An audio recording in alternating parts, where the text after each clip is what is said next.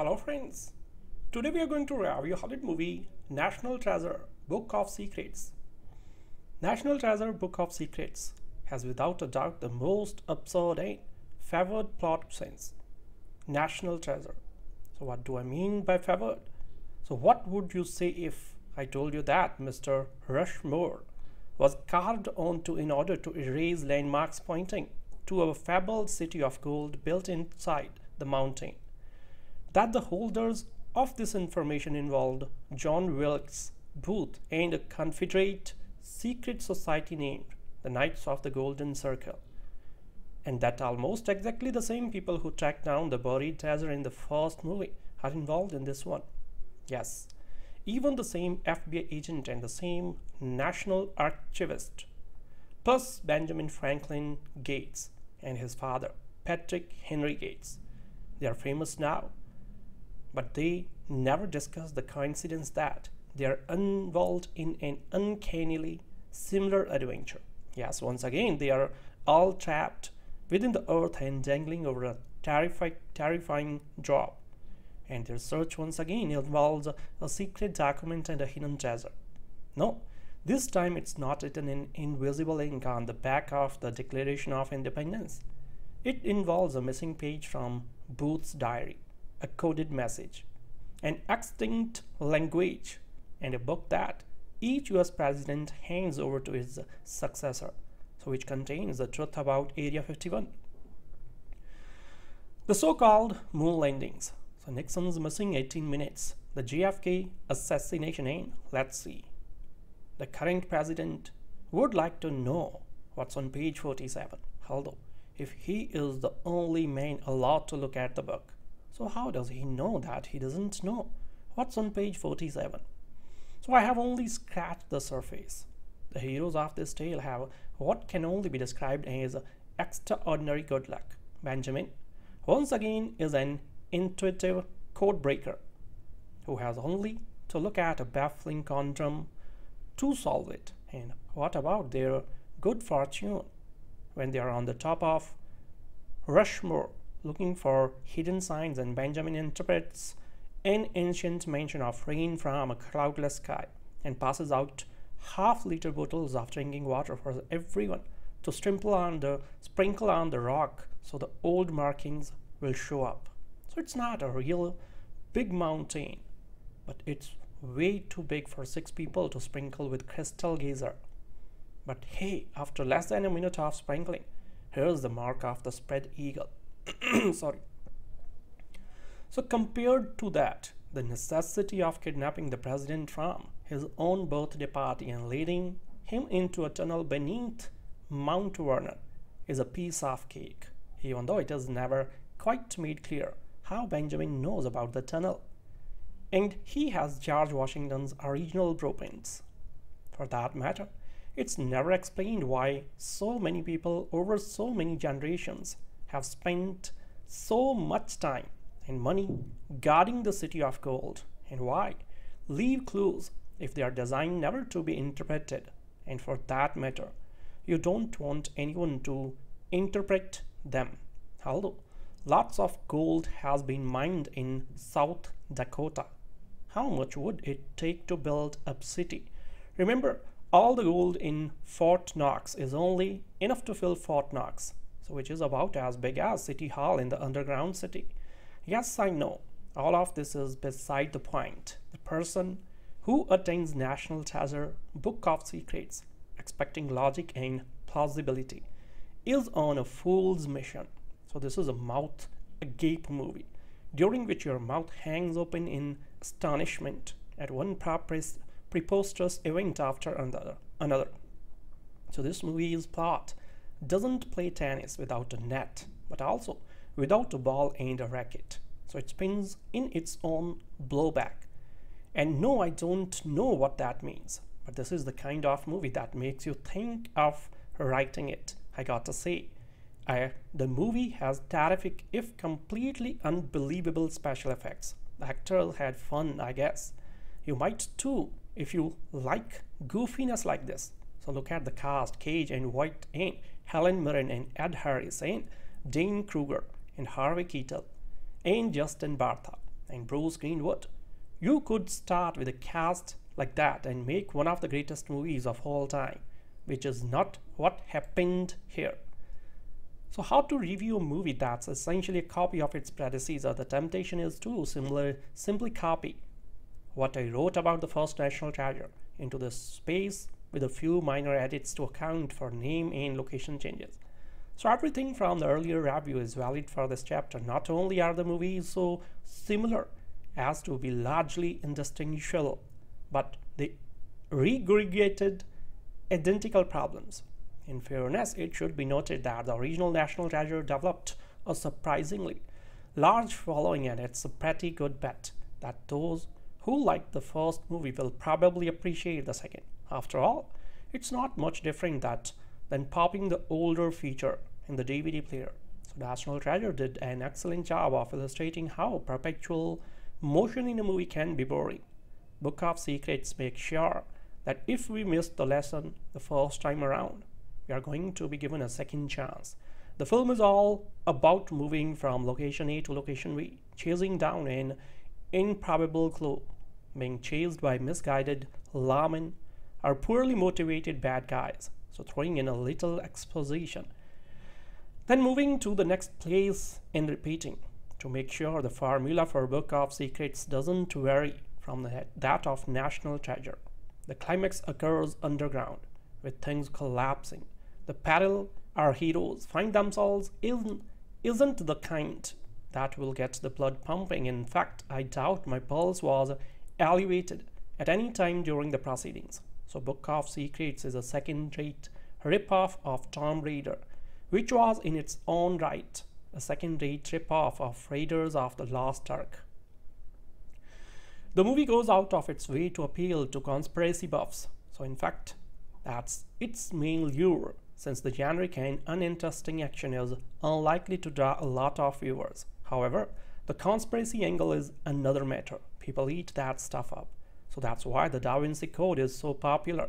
The conspiracies explode in Book of Secrets are poorly conceived, but I suppose they might make sense for anyone who pretends not to know much about history and resolutely refuses to think about the details. So those who have minds equipped with a shut-off switch will enjoy what Book of Secrets have to offer far more than those forced to think at any point during this movie. So what's somewhat shocking is the amount of star power and talent latent in the cast. So there are 3 Oscar winners and 2 nominees.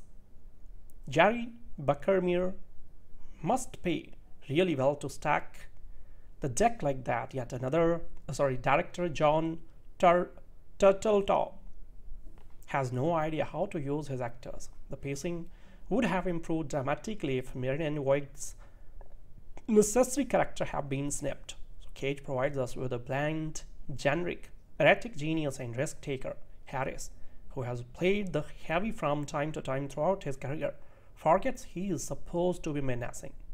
So Keitel appears and disappears as required by the plot and never accomplishes much of anything. So without going into too much detail, which would reveal how little sense the underlying premise makes, treasure hunter Ben Gates is out to prove that his great-great-grandfather didn't participate in the assassination of Abraham Lincoln. In order to do this, so he must find the fabled lost city of gold. The route to discover lies in peeking under Queen's desk in Buckingham Palace, so providing a similar inspection of its twin in the Oval Office, and kidnapping the President of the United States. Aiding Ben in his efforts are his father, Patrick, his mother, Emily, his former girlfriend, Abigail, and his annoying sidekick, Riley. The villain is Mitch Wilkson, who wants to beat Ben to the discovery and is willing to kill and maim to achieve that aim. Book of Secrets has enough running around to delight fans of TV's Amazing Race, and it isn't deficient in action. So what's missing is excitement. Students of movies understand that this equivalency is not true. Action is equal to excitement. So other elements beside movement and chaos are needed to elevate the adrenaline level. So Book of Secrets doesn't have them. The car chases are a good example. The average car chase is dull enough to put an over-caffeinated moviegoer to sleep. Yet this is exactly what Turteltaub gives us. So everything in this movie is done according to formula, without a moment's variation. The pacing is off, with the bloated 130-minute length providing ample evidence. So the experience of watching this production is dispiriting because the whole thing is so repetitive and unnecessary. Rarely have I had such a powerful sense of déjà vu while watching a motion picture. So is it possible to enjoy Book of Secrets? Obviously, although its lunacy requires a level of suspension of disbelief that some will be incapable of attaining. So when the laws of logic and physics are so willfully ignored in a world that is supposed to represent our own, it can be difficult to go along for the ride. So mindless appeal applies. And Book of Secrets is more like a tame, endlessly repetitive amusement park ride than a motion picture. So I get what this movie is trying to do, but it doesn't work for me. So Book of Secrets deserves to be kept closed. Patriotic treasure hunter Ben Gates and his father Patrick are outraged when a stranger impugns their family honor. So the only way to clear the Gates' name is to find another fabulous treasure. You know, a film's in deep trouble when halfway through you start wishing the intrepid treasure hunters would give up globe-trotting and just sod off home. But such is the sequel to 2004's Puzzle Quest Questioner. Disney has reunited the first film's team, producer Jerry Bruckheimer, director Jon Turteltaub, star Nicolas Cage and Diane Kruger, and Justin Bartha once again playing his hangers-on, hoping that lightning will once again strike. Perhaps that was a mistake. It might have been more entertaining to switch new characters into the National Treasure brand rather than put the returning cast through such stock sequel stratagems. But the big problem is the adventure itself. The early scenes are promising, but then the film goes all Temple of Doom, minus the tasty touches of darkness. This isn't the year for a pretender to imitate Indy, and such an unwise turn only bogs the mid-film action down in hokum that Cage should recognize from script asides. In The Rock a decade ago, even the much-wanted Book of Secrets play only a token role, moving things along to the next bit of mindless action. So it's easy to take against a film where Cage gate crashes Buckingham Palace, as if it were the starting level of a video game before giving the English accent rogging. So by the end we sympathize with an acquired on the way Helen Mirren, who looks like she knows this will be a slog but still puts on a chirpy British front. So we can admire the dame's spirit, but isn't the audience meant to be having more fun? A turgid action sequel that loses sight of plot and characters in its humorless efforts ought to impress. National Treasure, Book of Secrets, directed by Jon Turteltaub, is not as fast-paced or thrilling as its predecessor, but that what the sequel lacks is thrills. It makes up for it with its grand scope and a more character-driven narrative, making for a treasure hunt that is on par with the original adventure. So this time around, Ben Gates and the crew are out to clear his great-great-grandfather's name of being a co-conspirator of the assassination of President Abraham Lincoln. So to do that, they must travel the world to find clues to get to the infamous lost city of gold. So as you could tell from the description, this is much bigger and grander sequel that involves more than just American history. So a group of lovable treasure hunters travel to France, break into Buckingham Palace, as well the Library of Congress, and plunder an unexplored cavern hidden away underneath Mount Rushmore. So this film also answers the question of how do you one step stealing the Declaration of Independence? Well, the brilliant answer is that is to kidnap the President of the United States. So this is simply a crazier, grander, goofier, more ridiculous, and in many respects a more adventurous sequel. So like with the first film, if you love American history, You are going to have a wonderful time with this adventure. This time around, they focus primarily on the American Civil War and its deadly aftermath, which is my favorite time in history.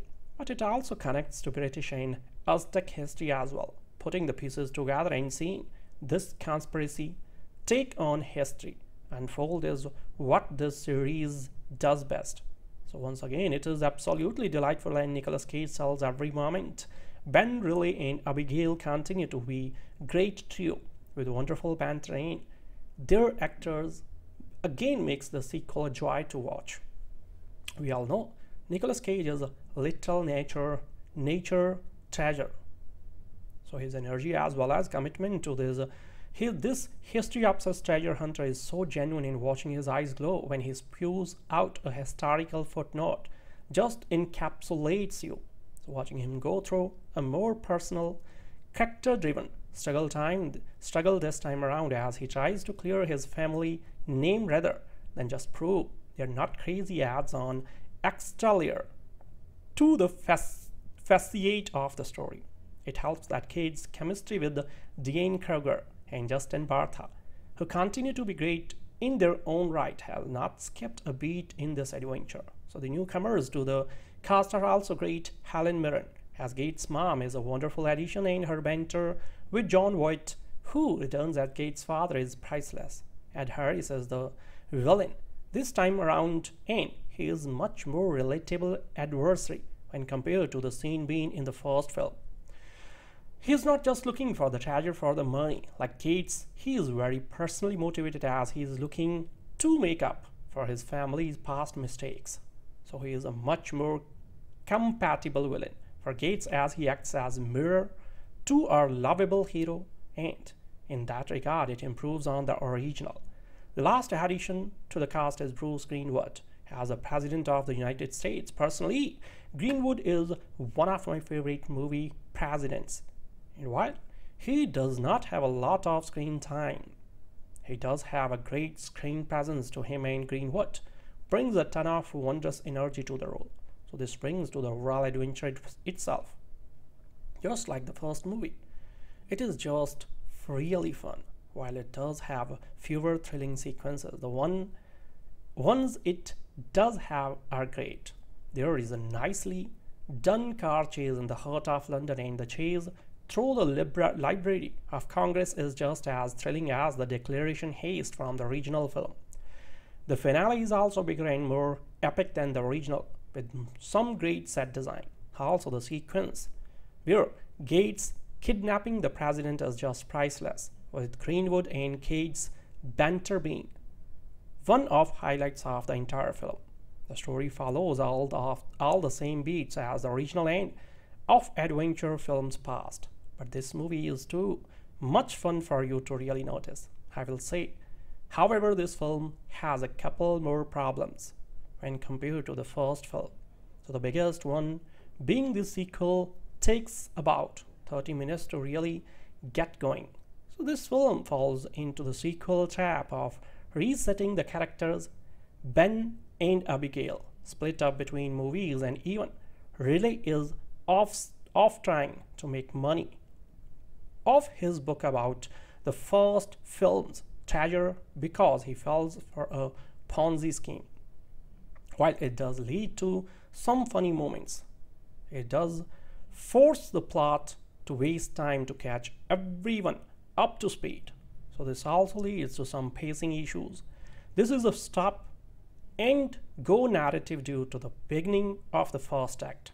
So the last issue has to do with the fact that sometimes the film rescues some of the same jokes as the first adventure of the film. This film is extremely funny and admittedly goofier than the first movie, but it has a couple moments of the repetitive quips, mainly with Riley character. However, this does not make it a worse film than the original.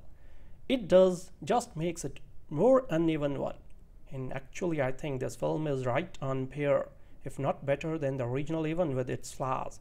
The film focuses on my favorite time period in history. The set pieces as well as dialogue are memorable. The hero-villain dynamic is better than the first film. The stakes are higher, and I have fond memories as an 11-year-old boy watching this film in the theater. I remember seeing the opening sequence where they recreate Lincoln's murder, and hilariously asking my adolescent self, I thought this was a Disney film. So that opening sequence is dark, unexpected, and sets the adventure up perfectly. Overall, this series and this sequel made American history so much fun. So you cannot put a well on that. The themes of family and doing what you believe is right thing no matter the cost fails were touched on in the first film. But they're more defined as well as grander here. You really feel what is at stake for the Gates family and history itself in this more personal adventure.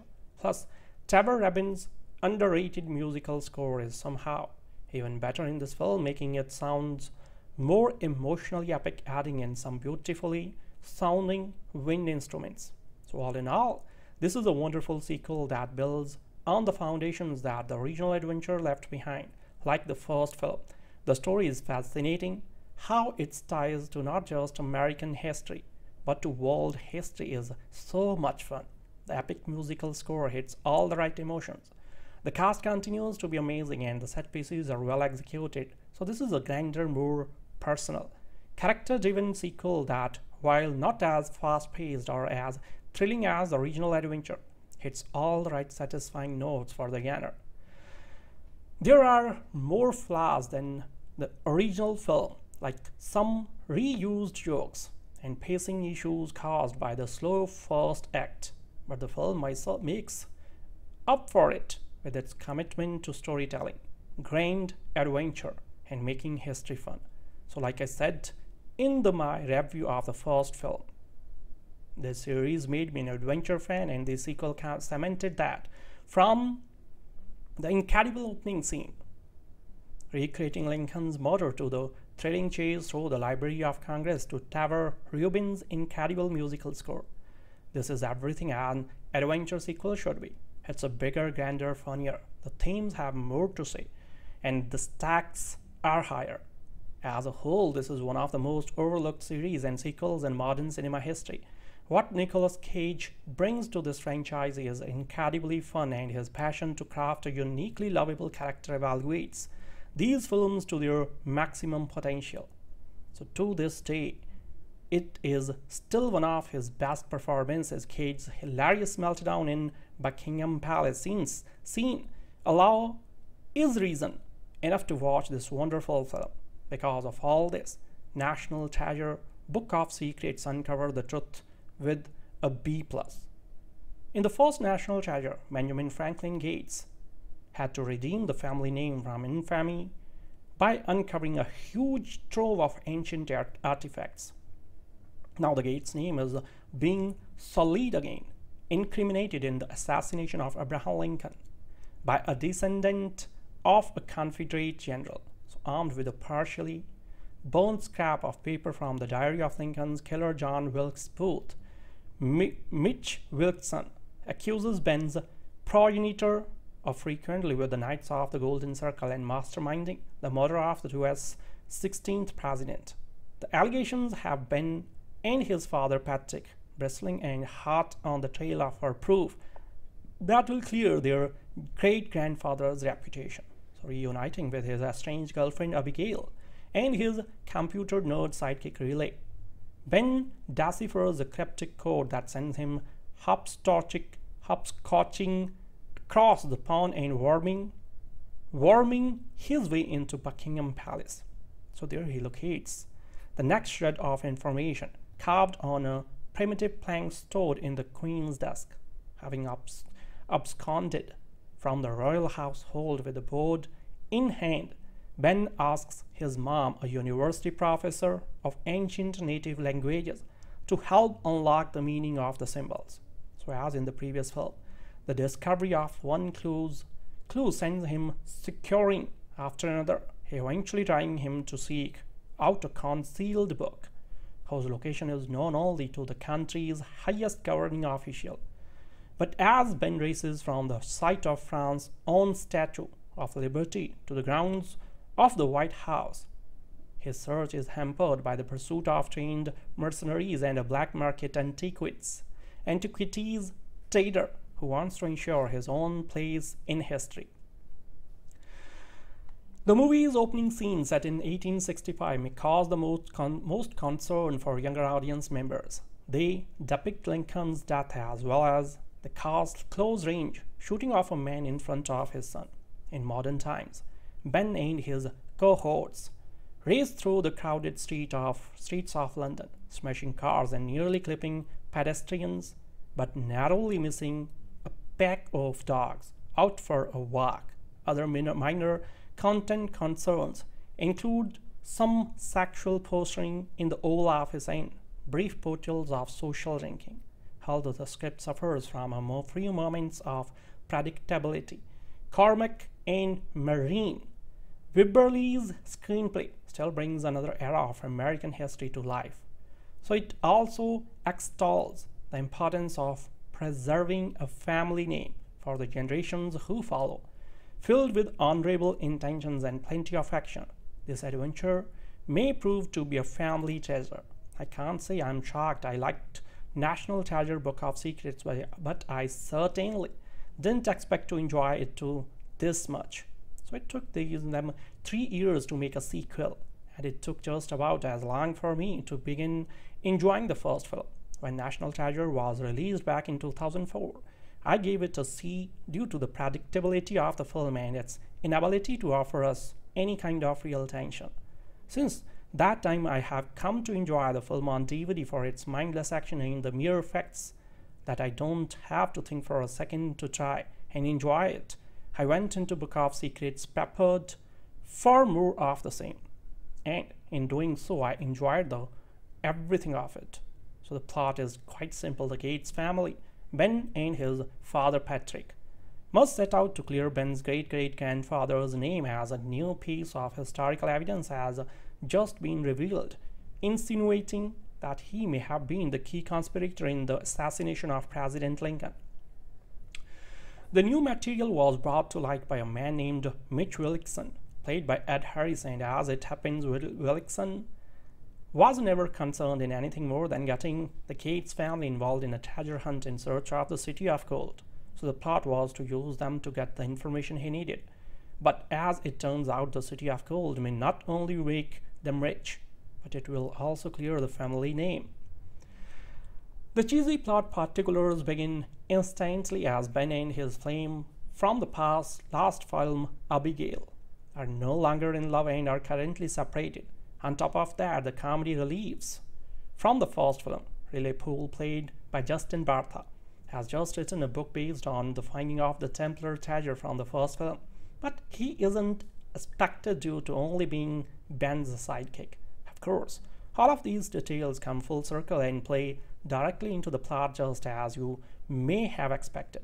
Along with all that, Helen Mirren is brought as Ben's mother and Harvey Keitel is back as FBI agent Sadisky. It's one big happy family, and as long as you buy into it from the start, you are going to have a lot of fun. My dislike of Nicolas Cage as an actor continues, but I will say he didn't actually bother me that much in this film, which oddly enough is the first time he has ever made a sequel to any of his films. He seems comfortable in the role, whereas he actually never seems at home with most of his characters. Perhaps we should expect a third film based on that alone. Bartha is enjoyable in this one, and his one-liners hit home far more often than they did in the first film, as they have a little more wit behind them rather than playing off obvious puns and inane observations. The best part of the film is certainly the high level of action, which could have been cut back by maybe one or more. But that is really the only nitpick I can find for this picture. Sure, I could poke holes in the plot that take jabs at the cheesy story details, but this film is aware of all that and asks audiences to overlook the unimportant details in the spirit of entertainment, and it works. I wholeheartedly encourage you to check out Books of Secret. Just make sure when you do, you go in there with the right mindset, and that it is to leave your brain at the door. National Treasure Book of Secrets has without a doubt the most absurd and favored plot since National Treasure. So what do I mean by favored? So what would you say if I told you that Mr. Rushmore was carved onto in order to erase landmarks pointing to a fabled city of gold built inside the mountain? That the holders of this information involved John Wilkes Booth and a Confederate secret society named the Knights of the Golden Circle, and that almost exactly the same people who tracked down the buried treasure in the first movie are involved in this one. Yes, even the same FBI agent and the same national archivist, plus Benjamin Franklin Gates and his father, Patrick Henry Gates. They are famous now, but they never discuss the coincidence that they are involved in an uncannily similar adventure. Yes, once again, they are all trapped within the earth and jangling over a terrifying job. And their search once again involves a secret document and a hidden treasure. No, this time it's not written in invisible ink on the back of the Declaration of Independence. It involves a missing page from Booth's diary, a coded message, an extinct language, and a book that each US president hands over to his successor, so which contains the truth about Area 51. The so-called moon landings. So Nixon's missing 18 minutes. The JFK assassination and let's see. The current president would like to know what's on page 47, although if he is the only man allowed to look at the book, so how does he know that he doesn't know what's on page 47? So I have only scratched the surface. The heroes of this tale have what can only be described as extraordinary good luck. Benjamin, once again, is an intuitive code breaker who has only to look at a baffling conundrum to solve it. And what about their good fortune when they are on the top of Rushmore looking for hidden signs, and Benjamin interprets an ancient mention of rain from a cloudless sky and passes out half-liter bottles of drinking water for everyone to sprinkle on the rock so the old markings will show up. So it's not a real big mountain, but it's way too big for 6 people to sprinkle with crystal geyser. But hey, after less than a minute of sprinkling, here's the mark of the spread eagle. Sorry. So compared to that, the necessity of kidnapping the president from his own birthday party and leading him into a tunnel beneath Mount Vernon is a piece of cake, even though it is never quite made clear how Benjamin knows about the tunnel. And he has George Washington's original blueprints. For that matter, it's never explained why so many people over so many generations have spent so much time and money guarding the city of gold, and why leave clues if they are designed never to be interpreted. And for that matter, you don't want anyone to interpret them. Although lots of gold has been mined in South Dakota, how much would it take to build a city? Remember, all the gold in Fort Knox is only enough to fill Fort Knox, so which is about as big as City Hall in the underground city. Yes, I know, all of this is beside the point. The person who attains National Treasure Book of Secrets, expecting logic and plausibility, is on a fool's mission. So this is a mouth agape movie, during which your mouth hangs open in astonishment at one preposterous event after another. So this movie's plot doesn't play tennis without a net, but also without a ball and a racket. So it spins in its own blowback. And no, I don't know what that means, but this is the kind of movie that makes you think of writing it. I got to say, the movie has terrific, if completely unbelievable special effects. The actors had fun, I guess. You might too, if you like goofiness like this. So look at the cast: Cage and Voight and Helen Mirren and Ed Harris and Diane Kruger and Harvey Keitel and Justin Bartha and Bruce Greenwood. You could start with a cast like that and make one of the greatest movies of all time, which is not what happened here. So how to review a movie that's essentially a copy of its predecessor? The temptation is to simply copy what I wrote about the first National Treasure into the space with a few minor edits to account for name and location changes. So everything from the earlier review is valid for this chapter. Not only are the movies so similar as to be largely indistinguishable, but they regurgitated identical problems. In fairness, it should be noted that the original National Treasure developed a surprisingly large following, and it's a pretty good bet that those who liked the first movie will probably appreciate the second. After all, it's not much different than popping the older feature in the DVD player. So National Treasure did an excellent job of illustrating how perpetual motion in a movie can be boring. Book of Secrets makes sure that if we missed the lesson the first time around, we are going to be given a second chance. The film is all about moving from location A to location B, chasing down an improbable clue, being chased by misguided lawmen or poorly motivated bad guys, so throwing in a little exposition, then moving to the next place and repeating to make sure the formula for Book of Secrets doesn't vary from that of National Treasure. The climax occurs underground, with things collapsing. The peril our heroes find themselves in isn't the kind that will get the blood pumping. In fact, I doubt my pulse was elevated at any time during the proceedings. So Book of Secrets is a second-rate rip-off of Tomb Raider, which was in its own right a second-rate rip-off of Raiders of the Lost Ark. The movie goes out of its way to appeal to conspiracy buffs.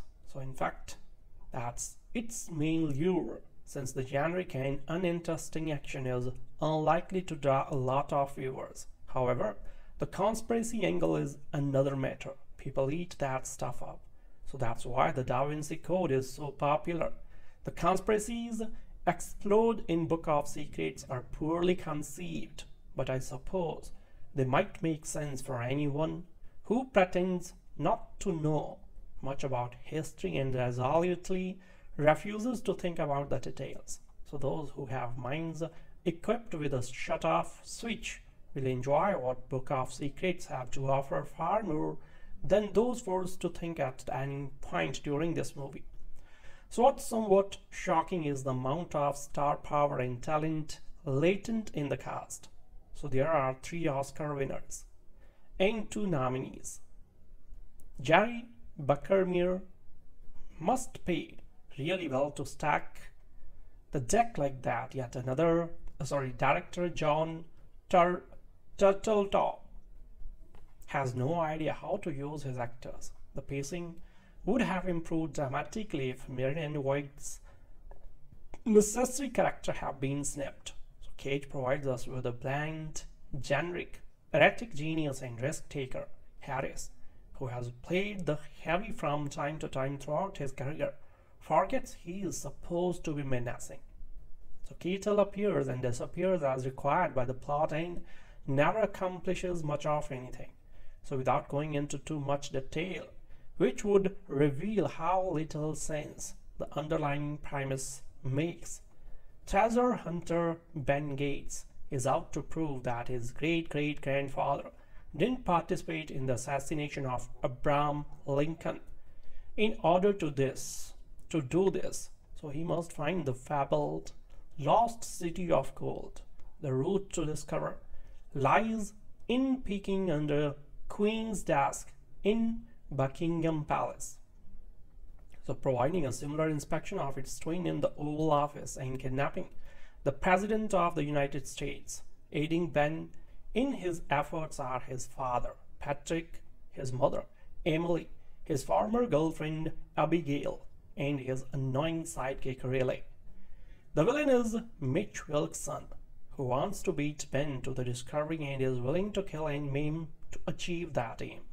Book of Secrets has enough running around to delight fans of TV's Amazing Race, and it isn't deficient in action. So what's missing is excitement. Students of movies understand that this equivalency is not true. Action is equal to excitement. So other elements beside movement and chows are needed to elevate the adrenaline level. So Book of Secrets doesn't have them. The car chases are a good example. The average car chase is dull enough to put an over-caffeinated moviegoer to sleep. Yet this is exactly what Turteltaub gives us. So everything in this movie is done according to formula, without a moment's variation. The pacing is off, with the bloated 130-minute length providing ample evidence. So the experience of watching this production is dispiriting because the whole thing is so repetitive and unnecessary. Rarely have I had such a powerful sense of déjà vu while watching a motion picture. So is it possible to enjoy Book of Secrets obviously, although its lunacy requires a level of suspension of disbelief that some will be incapable of attaining. So when the laws of logic and physics are so willfully ignored in a world that is supposed to represent our own, it can be difficult to go along for the ride. So mindless appeal applies. And Book of Secrets is more like a tame, endlessly repetitive amusement park ride than a motion picture. So I get what this movie is trying to do, but it doesn't work for me. So Book of Secrets deserves to be kept closed. Patriotic treasure hunter Ben Gates and his father Patrick are outraged when a stranger impugns their family honor. So the only way to clear the Gates name is to find another fabulous treasure. You know, a film's in deep trouble when halfway through you start wishing the intrepid treasure hunters would give up globe-trotting and just sawed off home. But such is the sequel to 2004's Puzzle Quest Questioner. Disney has reunited the first film's team. Producer Jerry Bruckheimer, director Jon Turteltaub, star Nicolas Cage and Diane Kruger, and Justin Bartha once again playing his hangers-on, hoping that lightning will once again strike. Perhaps that was a mistake. It might have been more entertaining to switch new characters into the National Treasure brand rather than put the returning cast through such stock sequel stratagems. But the big problem is the adventure itself. The early scenes are promising, but then the film goes all Temple of Doom, minus the tasty touches of darkness. This isn't the year for a pretender to imitate Indy, and such an unwise turn only bogs the mid-film action down in hokum that Cage should recognize from script asides. In The Rock a decade ago, even the much-wanted Book of Secrets play only a token role, moving things along to the next big of mindless action. So it's easy to take against a film where Cage gate crashes Buckingham Palace as if it were the starting level of a video game before giving the English accent rogging. So by the end we sympathize with an acquired on the way Helen Mirren, who looks like she knows this will be a slog but still puts on a chirpy British front. So we can admire the Dane spirit, but isn't the audience meant to be having more fun? A turgid action sequel that loses sight of plot and characters in its humorless efforts ought to impress. National Treasure, Book of Secrets, directed by Jon Turteltaub, is not as fast-paced or thrilling as its predecessor, but that what the sequel lacks is thrills. It makes up for it with its grand scope and a more character-driven narrative, making for a treasure hunt that is on par with the original adventure. So this time around, Ben Gates and the crew are out to clear his great-great-grandfather's name of being a co-conspirator of the assassination of President Abraham Lincoln. So to do that, they must travel the world to find clues to get to the infamous lost city of gold. So as you could tell from the description, this is much bigger and grander sequel that involves more than just American history. So a group of lovable treasure hunters travel to France, break into Buckingham Palace, as well the Library of Congress, and plunder an unexplored cavern hidden away underneath Mount Rushmore. So this film also answers the question of how do you one step stealing the Declaration of Independence? Well, the brilliant answer is to kidnap the President of the United States. So this is simply a crazier, grander, goofier, more ridiculous, and in many respects a more adventurous sequel. So like with the first film, if you love American history, you are going to have a wonderful time with this adventure. This time around, they focus primarily on the American Civil War and its deadly aftermath, which is my favorite time in history. But it also connects to British and Aztec history as well, putting the pieces together and seeing this conspiracy take on history unfold is what this series does best. So once again, it is absolutely delightful and Nicolas Cage sells every moment. Ben, Riley and Abigail continue to be great trio with wonderful banter, and their actors again makes the sequel a joy to watch. We all know Nicolas Cage is a little nature treasure.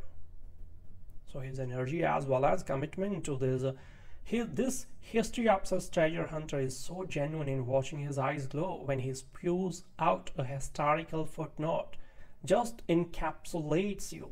So watching him go through a more personal, character-driven struggle this time around as he tries to clear his family name rather than just prove they're not crazy adds on extra layer to the facade of the story. It helps that Cage's chemistry with Diane Kruger and Justin Bartha, who continue to be great in their own right, have not skipped a beat in this adventure. So the newcomers to the cast are also great. Helen Mirren as Gates' mom is a wonderful addition, and her banter with Jon Voight, who returns as Gates' father, is priceless. Ed Harris as the villain this time around, and he is much more relatable adversary when compared to the scene being in the first film. He is not just looking for the treasure for the money. Like Gates, he is very personally motivated as he is looking to make up for his family's past mistakes. So he is a much more compatible villain for Gates as he acts as a mirror to our lovable hero, and in that regard it improves on the original. The last addition to the cast is Bruce Greenwood as the President of the United States. Personally, Greenwood is one of my favorite movie presidents. While he does not have a lot of screen time, he does have a great screen presence to him, and Greenwood brings a ton of wondrous energy to the role. So this brings to the overall adventure itself. Just like the first movie, it is just really fun. While it does have fewer thrilling sequences, the ones it does have are great. There is a nicely done car chase in the heart of London, and the chase through the Library of Congress is just as thrilling as the Declaration haste from the original film. The finale is also bigger and more epic than the original, with some great set design. Also the sequence where Gates kidnapping the president is just priceless, with Greenwood and Cage's banter being one of highlights of the entire film. The story follows all the same beats as the original end of adventure films past, but this movie is too much fun for you to really notice, I will say. However, this film has a couple more problems when compared to the first film. So the biggest one being the sequel takes about 30 minutes to really get going.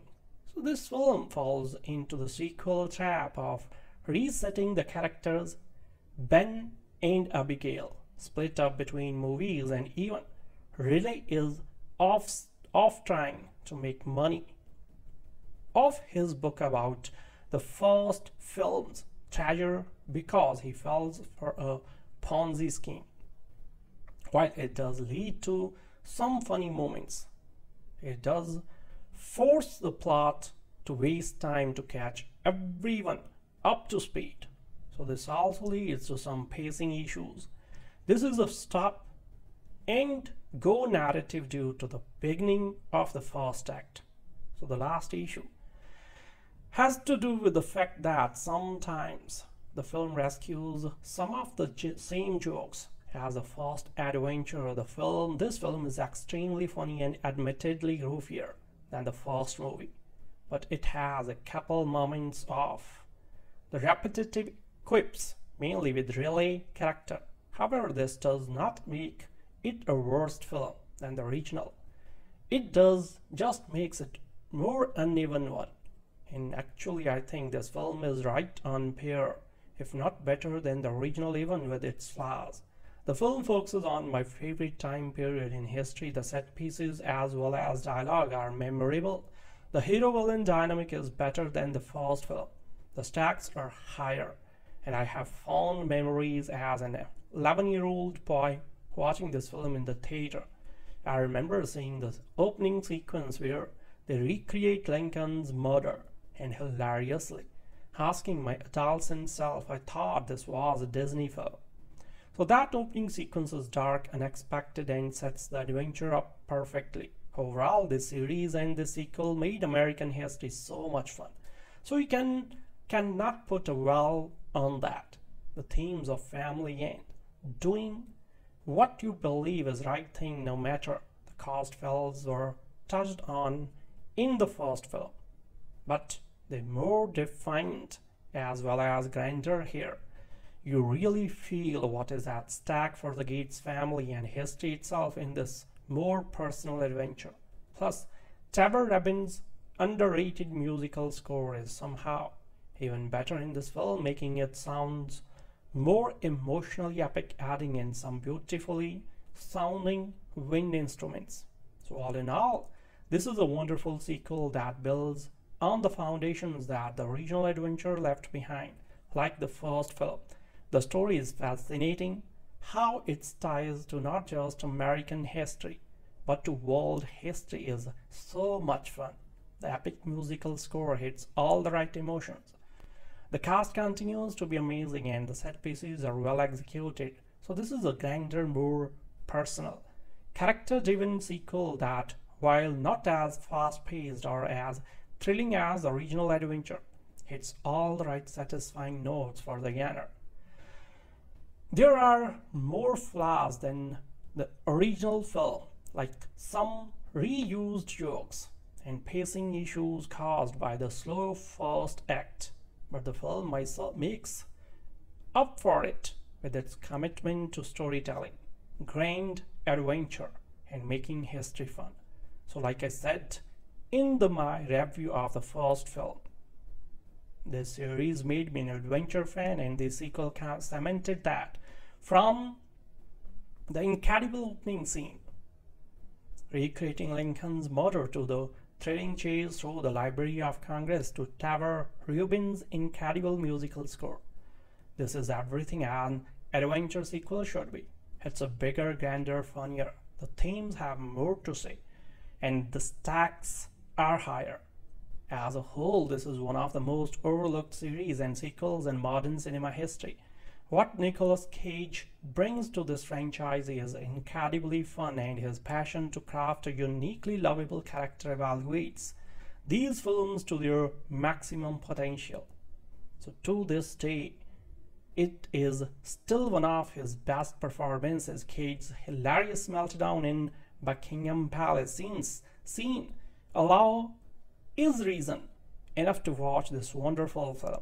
Because of all this, National Treasure Book of Secrets uncover the truth with a B+.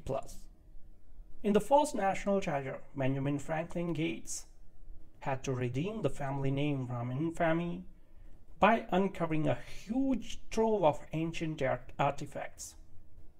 Now the Gates name is being sullied again, incriminated in the assassination of Abraham Lincoln by a descendant of a Confederate general, armed with a partially burned scrap of paper from the diary of Lincoln's killer John Wilkes Booth. Mitch Wilkinson accuses Ben's progenitor of frequently with the Knights of the Golden Circle and masterminding the murder of the US 16th president. The allegations have Ben and his father Patrick bristling and hot on the trail of for proof that will clear their great-grandfather's reputation. So reuniting with his estranged girlfriend Abigail and his computer nerd sidekick Relay, Ben deciphers the cryptic code that sends him hopscotching across the pond and worming his way into Buckingham Palace. So there he locates the next shred of information carved on a primitive plank stored in the Queen's desk. Having absconded from the royal household with the board in hand, Ben asks his mom, a university professor of ancient native languages, to help unlock the meaning of the symbols. So as in the previous film, the discovery of one clue sends him securing after another, eventually trying him to seek out a concealed book whose location is known only to the country's highest governing official.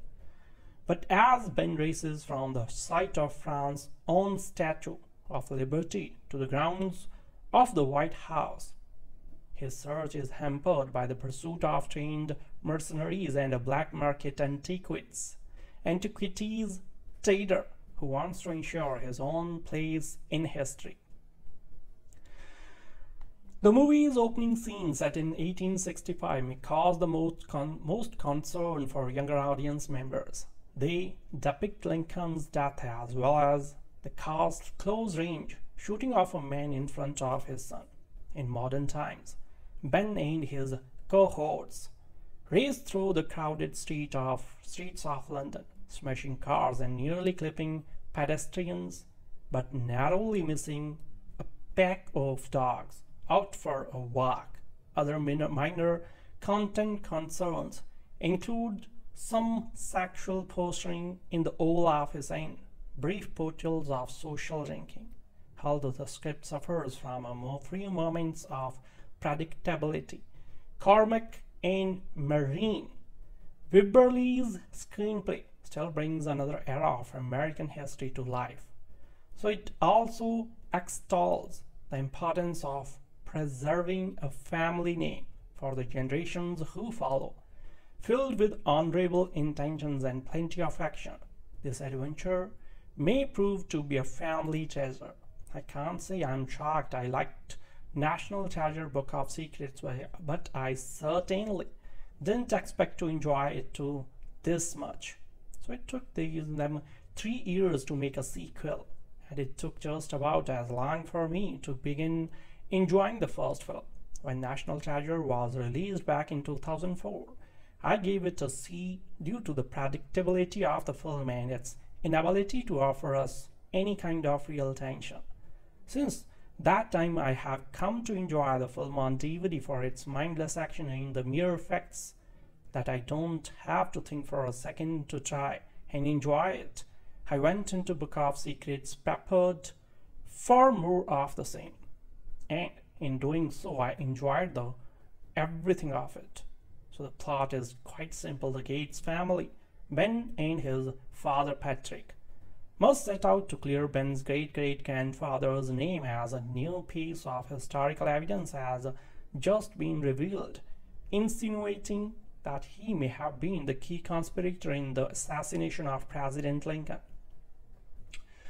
The new material was brought to light by a man named Mitch Wilkinson, played by Ed Harris, and as it happens, Wilkinson was never concerned in anything more than getting the Cates family involved in a treasure hunt in search of the City of Gold. So the plot was to use them to get the information he needed. But as it turns out, the City of Gold may not only make them rich, but it will also clear the family name. The cheesy plot particulars begin instantly as Ben and his flame from the last film, Abigail, are no longer in love and are currently separated. On top of that, the comedy relieves from the first film.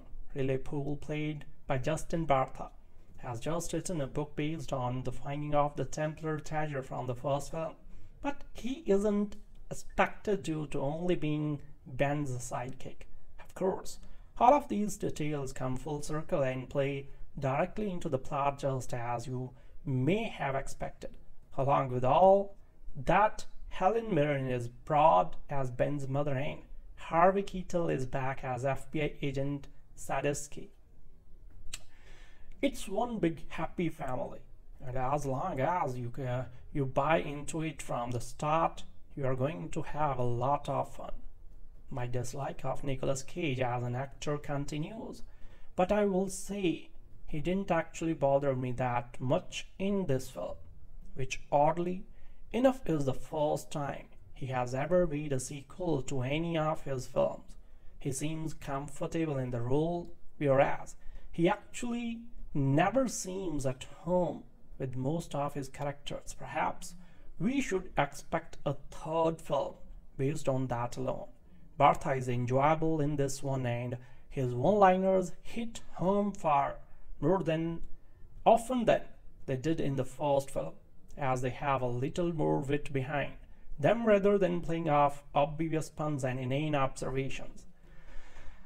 The best part of the film is certainly the high level of action, which could have been cut back by maybe one or more, but that is really the only nitpick I can find for this picture. Sure, I could poke holes in the plot that take jabs at the cheesy story details, but this film is aware of all that and asks audiences to overlook the unimportant details in the spirit of entertainment, and it works. I wholeheartedly encourage you to check out Books of Secret. Just make sure when you do, you go in there with the right mindset, and that it is to leave your brain at the door. National Treasure Book of Secrets has without a doubt the most absurd and favored plot since National Treasure. So what do I mean by favored? So what would you say if I told you that Mr. Rushmore was carved onto in order to erase landmarks pointing to a fabled city of gold built inside the mountain? That the holders of this information involved John Wilkes Booth and a Confederate secret society named the Knights of the Golden Circle, and that almost exactly the same people who tracked down the buried treasure in the first movie are involved in this one. Yes, even the same FBI agent and the same national archivist, plus Benjamin Franklin Gates and his father, Patrick Henry Gates. They are famous now, but they never discuss the coincidence that they are involved in an uncannily similar adventure. Yes, once again, they are all trapped within the earth and jangling over a terrifying job. And their search once again involves a secret document and a hidden treasure. No, this time it's not written in invisible ink on the back of the Declaration of Independence. It involves a missing page from Booth's diary, a coded message, an extinct language, and a book that each US president hands over to his successor, so which contains the truth about Area 51. The so-called moon landings. So Nixon's missing 18 minutes. The JFK assassination, and let's see. The current president would like to know what's on page 47, although if he is the only man allowed to look at the book, So how does he know that he doesn't know what's on page 47? So I have only scratched the surface. The heroes of this tale have what can only be described as extraordinary good luck. Benjamin, once again, is an intuitive codebreaker who has only to look at a baffling conundrum to solve it. And what about their good fortune when they are on the top of Rushmore looking for hidden signs, and Benjamin interprets an ancient mention of rain from a cloudless sky and passes out half-liter bottles of drinking water for everyone to sprinkle on the rock so the old markings will show up. So it's not a real big mountain, but it's way too big for 6 people to sprinkle with crystal geyser. But hey, after less than a minute of sprinkling, here's the mark of the spread eagle. Sorry. So compared to that, the necessity of kidnapping the president from his own birthday party and leading him into a tunnel beneath Mount Vernon is a piece of cake, even though it is never quite made clear how Benjamin knows about the tunnel. And he has George Washington's original blueprints. For that matter, it's never explained why so many people over so many generations have spent so much time and money guarding the city of gold, and why leave clues if they are designed never to be interpreted. And for that matter, you don't want anyone to interpret them. Although lots of gold has been mined in South Dakota, how much would it take to build a city? Remember, all the gold in Fort Knox is only enough to fill Fort Knox, so which is about as big as City Hall in the underground city. Yes, I know, all of this is beside the point. The person who attains National Treasure Book of Secrets, expecting logic and plausibility, is on a fool's mission. So this is a mouth agape movie, during which your mouth hangs open in astonishment at one preposterous event after another. So this movie's plot doesn't play tennis without a net, but also without a ball and a racket. So it spins in its own blowback.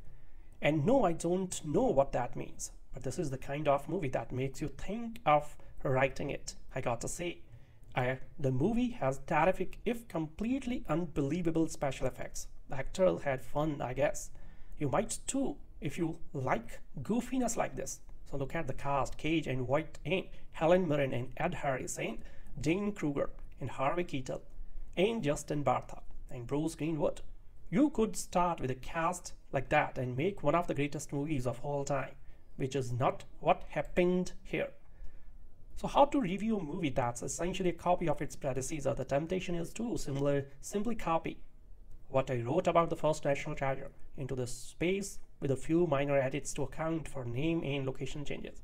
So everything from the earlier review is valid for this chapter. Not only are the movies so similar as to be largely indistinguishable, but they regurgitated identical problems. In fairness, it should be noted that the original National Treasure developed a surprisingly large following, and it's a pretty good bet that those who liked the first movie will probably appreciate the second. After all, it's not much different than popping the older feature in the DVD player. So National Treasure did an excellent job of illustrating how perpetual motion in a movie can be boring. Book of Secrets makes sure that if we missed the lesson the first time around, we are going to be given a second chance. The film is all about moving from location A to location B, chasing down an improbable clue, being chased by misguided lawmen or poorly motivated bad guys, so throwing in a little exposition. Then moving to the next place and repeating to make sure the formula for Book of Secrets doesn't vary from that of National Treasure. The climax occurs underground, with things collapsing. The peril our heroes find themselves in isn't the kind that will get the blood pumping. In fact, I doubt my pulse was elevated at any time during the proceedings. So Book of Secrets is a second-rate rip-off of Tomb Raider, which was in its own right a second-rate rip-off of Raiders of the Lost Ark. The movie goes out of its way to appeal to conspiracy buffs, so in fact, that's its main lure, since the generic and uninteresting action is unlikely to draw a lot of viewers. However, the conspiracy angle is another matter. People eat that stuff up. So that's why the Da Vinci Code is so popular. The conspiracies explored in Book of Secrets are poorly conceived, but I suppose they might make sense for anyone who pretends not to know much about history and resolutely refuses to think about the details. So those who have minds equipped with a shut-off switch will enjoy what Book of Secrets have to offer far more than those forced to think at any point during this movie. So what's somewhat shocking is the amount of star power and talent latent in the cast. So there are 3 Oscar winners and 2 nominees. Jerry Bruckheimer must pay really well to stack the deck like that. Yet another, director Jon Turteltaub has no idea how to use his actors. The pacing would have improved dramatically if Mirren and Voight's necessary character have been snipped. So Cage provides us with a bland, generic, erratic genius and risk-taker. Harris, who has played the heavy from time to time throughout his career, forgets he is supposed to be menacing. So Keitel appears and disappears as required by the plot and never accomplishes much of anything. So without going into too much detail, which would reveal how little sense the underlying premise makes, treasure hunter Ben Gates is out to prove that his great-great-grandfather didn't participate in the assassination of Abraham Lincoln. In order to do this, so he must find the fabled lost city of gold. The route to discover lies in peeking under Queen's desk in Buckingham Palace. So providing a similar inspection of its twin in the Oval Office and kidnapping the President of the United States. Aiding Ben in his efforts are his father, Patrick, his mother, Emily, his former girlfriend, Abigail, and his annoying sidekick, Riley. The villain is Mitch Wilson, who wants to beat Ben to the discovery and is willing to kill and maim to achieve that aim. Book of Secrets has enough running around to delight fans of TV's Amazing Race, and it isn't deficient in action. So what's missing is excitement. Students of movies understand that this equivalency is not true. Action is equal to excitement. So other elements beside movement and chows are needed to elevate the adrenaline level. So Book of Secrets doesn't have them. The car chases are a good example. The average car chase is dull enough to put an over-caffeinated moviegoer to sleep. Yet this is exactly what Turteltaub gives us. So everything in this movie is done according to formula, without a moment's variation. The pacing is off, with the bloated 130-minute length providing ample evidence. So the experience of watching this production is dispiriting because the whole thing is so repetitive and unnecessary.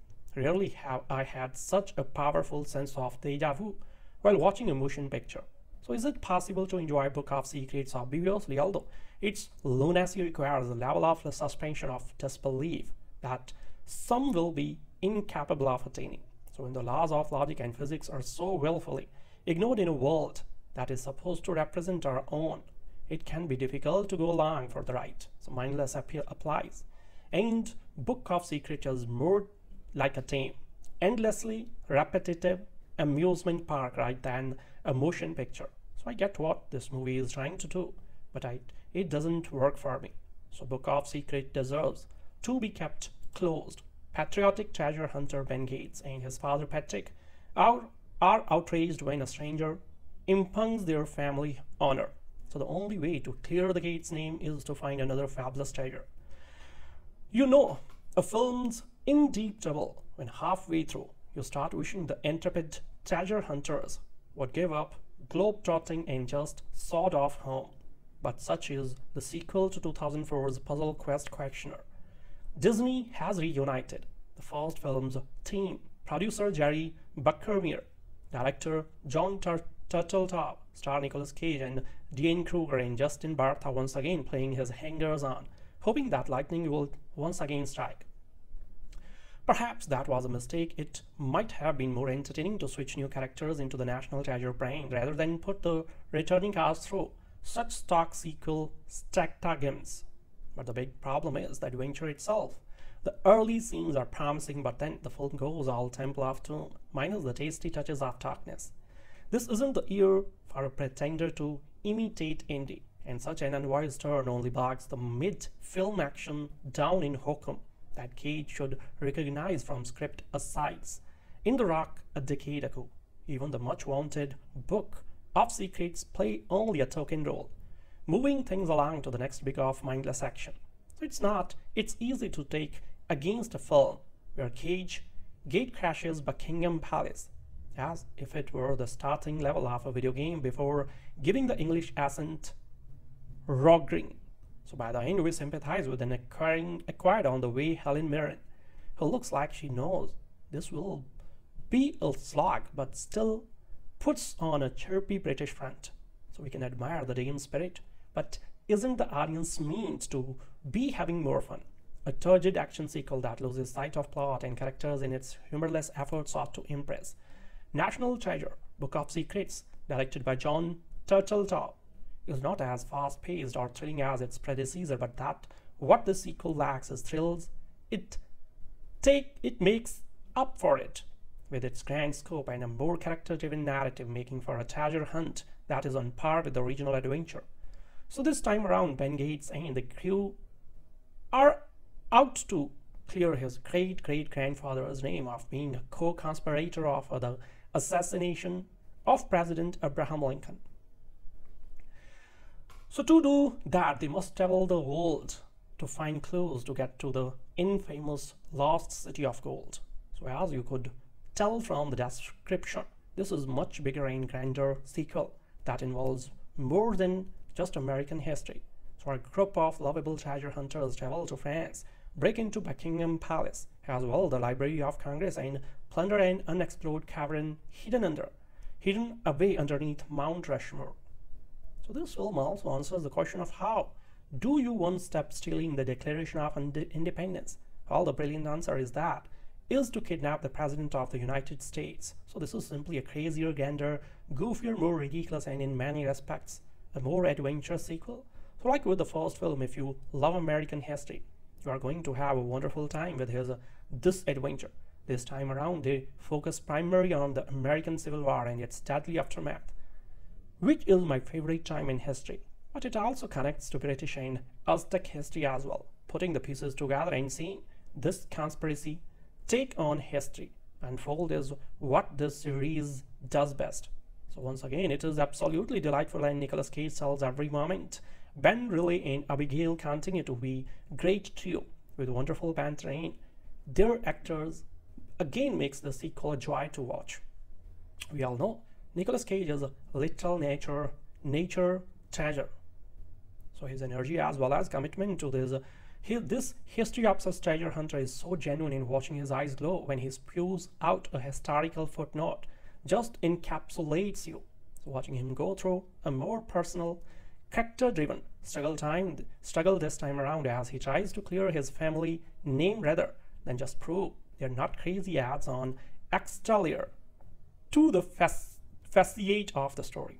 It helps that Cage's chemistry with Diane Kruger and Bartha, who continue to be great in their own right, have not skipped a beat in this adventure. So the newcomers to the cast are also great. Helen Mirren as Gates' mom is a wonderful addition, and her banter with Jon Voight, who returns as Gates' father, is priceless. Ed Harris as the villain this time around, and he is much more relatable adversary when compared to the scene being in the first film. He is not just looking for the treasure for the money. Like Gates, he is very personally motivated as he is looking to make up for his family's past mistakes. So he is a much more compatible villain for Gates as he acts as a mirror to our lovable hero, and in that regard it improves on the original. The last addition to the cast is Bruce Greenwood as the President of the United States. Personally, Greenwood is one of my favorite movie presidents, and while he does not have a lot of screen time, he does have a great screen presence to him, and Greenwood brings a ton of wondrous energy to the role. So this brings to the overall adventure itself. Just like the first movie, it is just really fun. While it does have fewer thrilling sequences, the ones it does have are great. There is a nicely done car chase in the heart of London, and the chase through the Library of Congress is just as thrilling as the Declaration haste from the original film. The finale is also bigger and more epic than the original, with some great set design. Also, the sequence where Gates kidnapping the president is just priceless, with Greenwood and Cage's banter being one of highlights of the entire film. The story follows all the same beats as the original end of adventure films past, but this movie is too much fun for you to really notice, I will say. However, this film has a couple more problems when compared to the first film. So the biggest one being the sequel takes about 30 minutes to really get going. So this film falls into the sequel trap of resetting the characters. Ben and Abigail split up between movies and even really is off trying to make money off his book about the first film's treasure because he falls for a Ponzi scheme. While it does lead to some funny moments, it does force the plot to waste time to catch everyone up to speed. So this also leads to some pacing issues.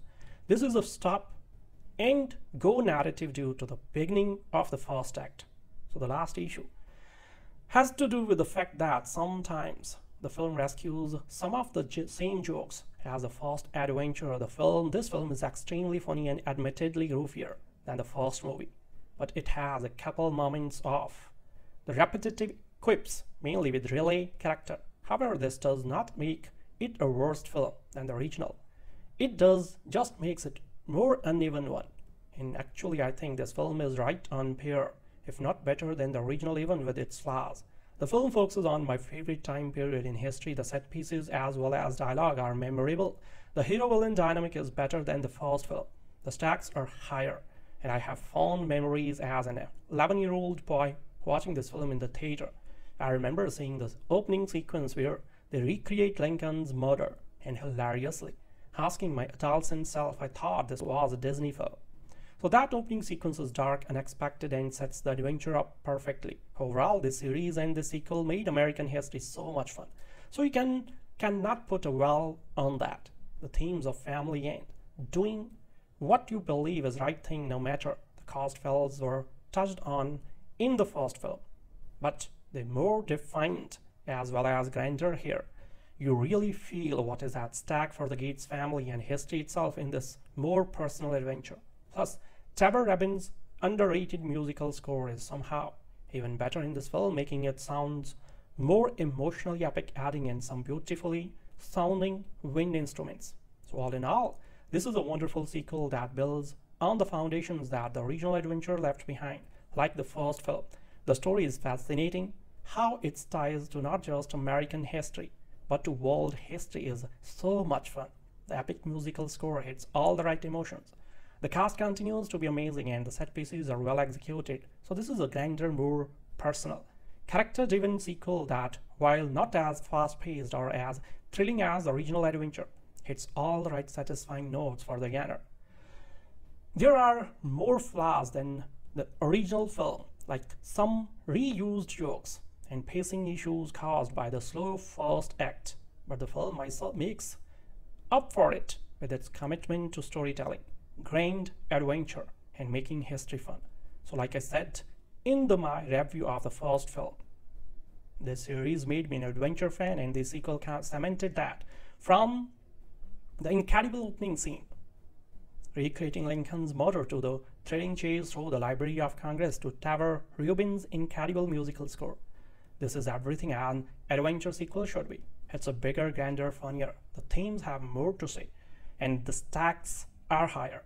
As a whole, this is one of the most overlooked series and sequels in modern cinema history. What Nicolas Cage brings to this franchise is incredibly fun, and his passion to craft a uniquely lovable character evaluates these films to their maximum potential. So to this day, it is still one of his best performances. Cage's hilarious meltdown in Buckingham Palace scene alone is reason enough to watch this wonderful film. Because of all this, National Treasure Book of Secrets uncover the truth with a B+. In the first National Treasure, Benjamin Franklin Gates had to redeem the family name from infamy by uncovering a huge trove of ancient artifacts.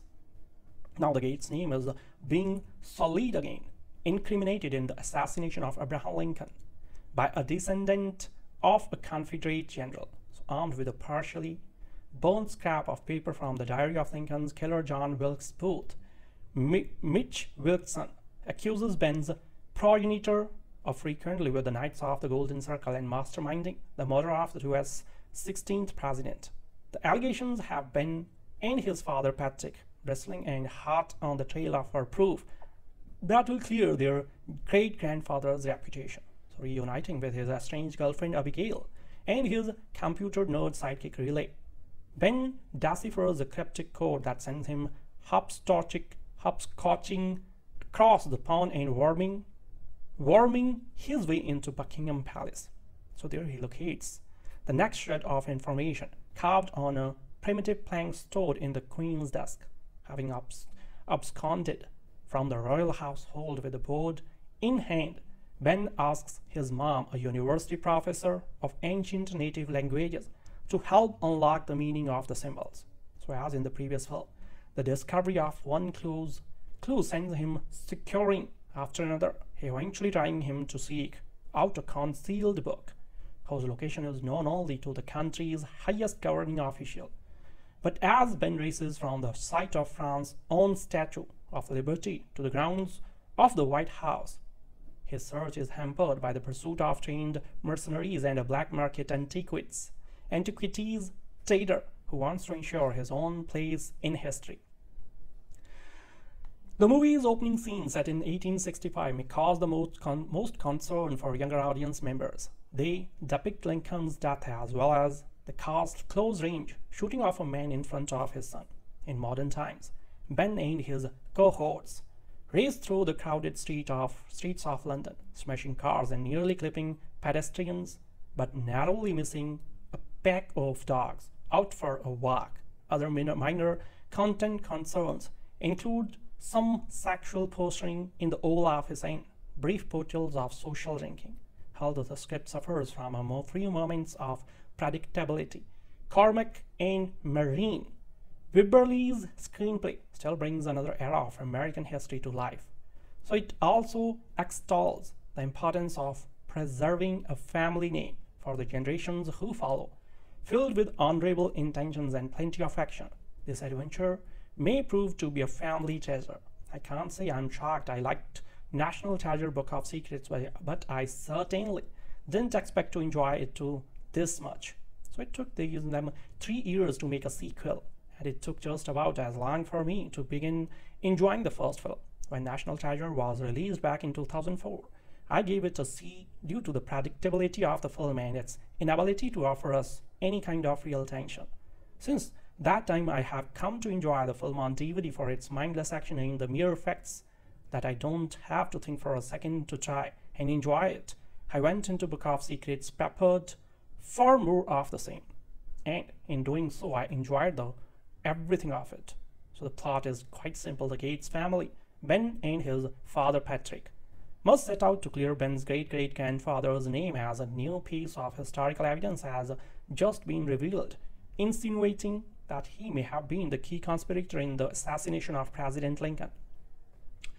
The new material was brought to light by a man named Mitch Willickson, played by Ed Harris, and as it happens, Willickson was never concerned in anything more than getting the Cates family involved in a treasure hunt in search of the City of Gold.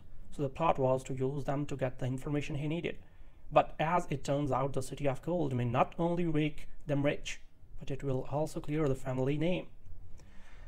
The cheesy plot particulars begin instantly as Ben and his flame from the last film, Abigail, are no longer in love and are currently separated. On top of that, the comedy reliefs from the first film, Riley Poole, played by Justin Bartha, has just written a book based on the finding of the Templar treasure from the first film, but he isn't expected due to only being Ben's sidekick. Of course, all of these details come full circle and play directly into the plot just as you may have expected. Along with all that, Helen Mirren is brought as Ben's mother and Harvey Keitel is back as FBI agent Sadisky.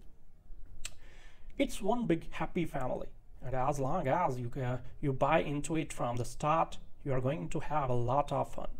My dislike of Nicolas Cage as an actor continues, but I will say he didn't actually bother me that much in this film, which oddly enough is the first time he has ever made a sequel to any of his films. He seems comfortable in the role, whereas he actually never seems at home with most of his characters. Perhaps we should expect a third film based on that alone. Bartha is enjoyable in this one, and his one-liners hit home far more often than they did in the first film, as they have a little more wit behind them rather than playing off obvious puns and inane observations. The best part of the film is certainly the high level of action, which could have been cut back by maybe one or more. But that is really the only nitpick I can find for this picture. Sure, I could poke holes in the plot that take jabs at the cheesy story details, but this film is aware of all that and asks audiences to overlook the unimportant details in the spirit of entertainment, and it works. I wholeheartedly encourage you to check out Books of Secret. Just make sure when you do, you go in there with the right mindset, and that it is to leave your brain at the door.